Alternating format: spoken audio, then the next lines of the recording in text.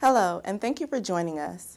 This video has been created to assist you in submitting a complete and thorough certification application and to clear up any potential confusion that may arise while gathering the additional requested documents for your certification application.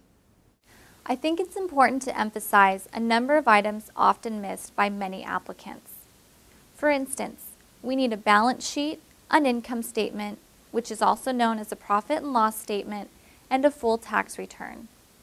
Except if your company is a sole proprietor, your tax return should include the necessary schedules that reflect the ownership breakdown of the company.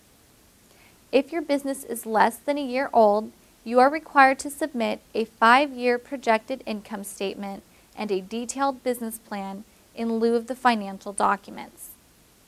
Another item often missing is the bank account signature card, which is issued by the bank and identifies the signers on the company account.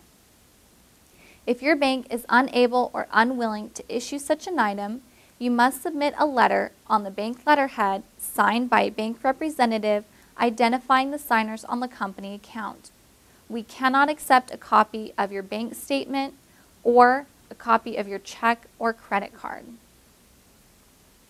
Sometimes applicants forget to submit a lease agreement. We do require that you send in your facility lease agreement in its entirety. If you do not have a facility lease agreement and you do not own the premises, you must submit signed documentation outlining the agreement that is in place.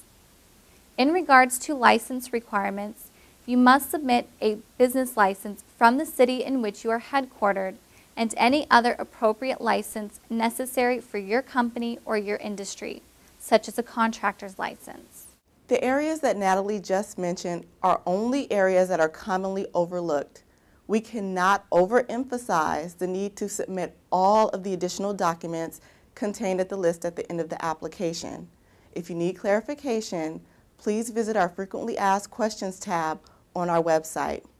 Thank you for viewing this video, and we hope that we've been helpful. Thank you. Thank you.